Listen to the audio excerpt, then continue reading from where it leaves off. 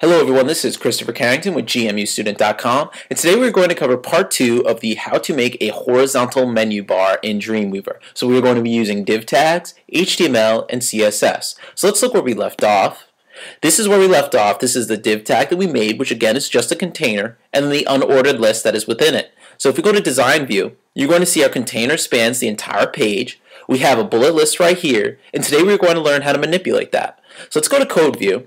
In order to manipulate a div tag, you need to first manipulate the div tag and then manipulate every single thing that's within the div tag, so everything that opens. So first we'll manipulate the first bracket that opens, that's a div, then we'll manipulate this UL, then we'll manipulate the LI, and then the last thing that opens is this A.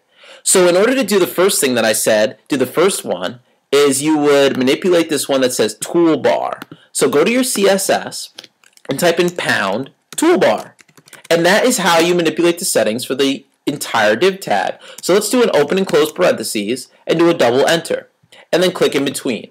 So what we want our div tag to be, the only thing we can really manipulate about our div tag is we can make it a certain amount of pixels wide. So let's do that. Let's type in width, colon, and let's make it 900 pixels, semicolon. So let's see what we just did. Save that.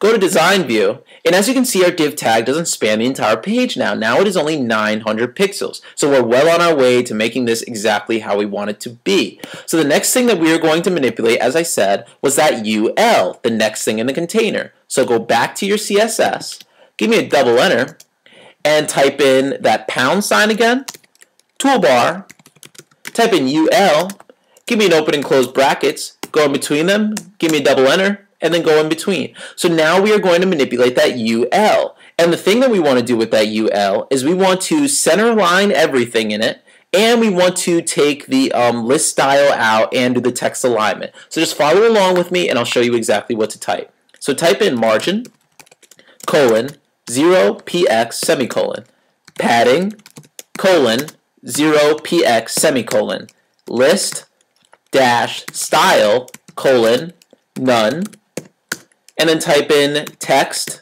dash align colon center.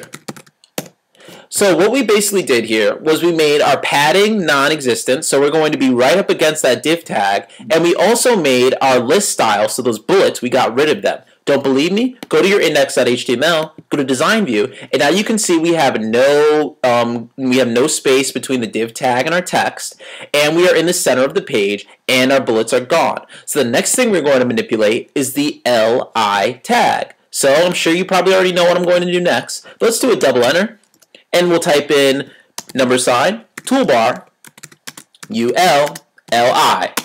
Open a bracket, close a bracket, go between the brackets, double enter, then go in between. Same thing over and over again, guys. So here we are going to do, just follow along with me and I'll explain it after. So type in padding, colon, 0, let's do 50 px, 0, let's do 45, I'm sorry about that. So go 0, 45 px, 0, 45 px, and then do a semicolon. And then also type in display, colon, inline.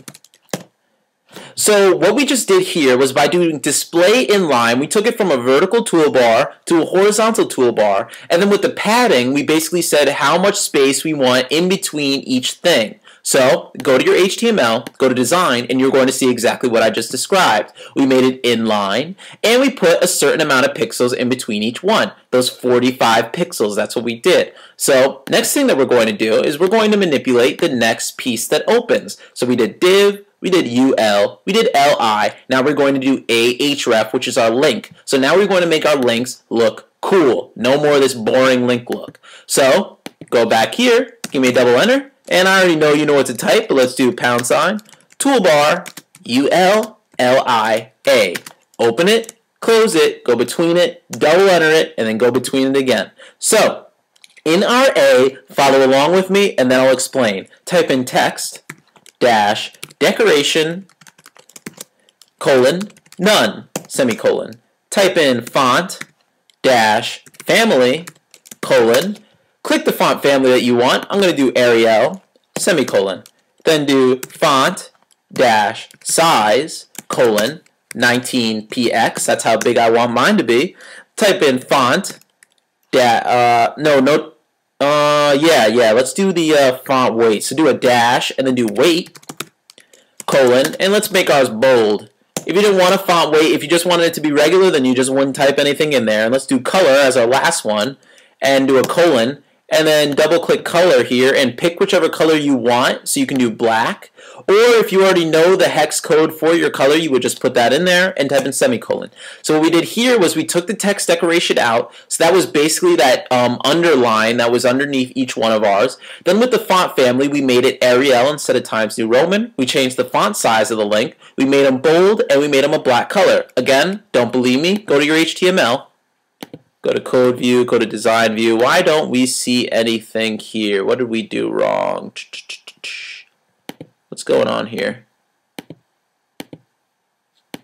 What is going on? Bear with me for a second. I don't know why this didn't save right.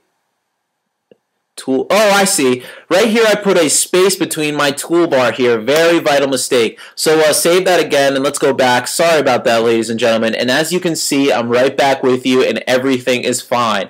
Make sure you do not put spaces after those little pound signs. It'll ruin everything. And maybe you were able to catch on. So the last thing we're going to do is we're going to make a hover effect so that when people hover over these, they're going to change color. So go back to your CSS, hover over all this, copy it, give me a double enter, and then give me a paste. So after your A, give me a colon, and type in hover.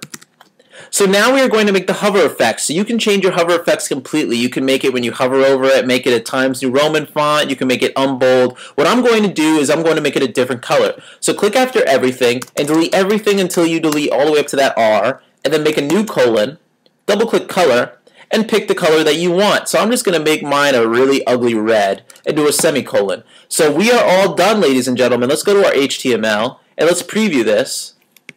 And now we have a horizontal menu bar that changes color when you hover over it. So this has been Christopher Carrington with GMUstudent.com, and thank you so much for staying tuned for this two-part series, and I hope this tutorial was useful.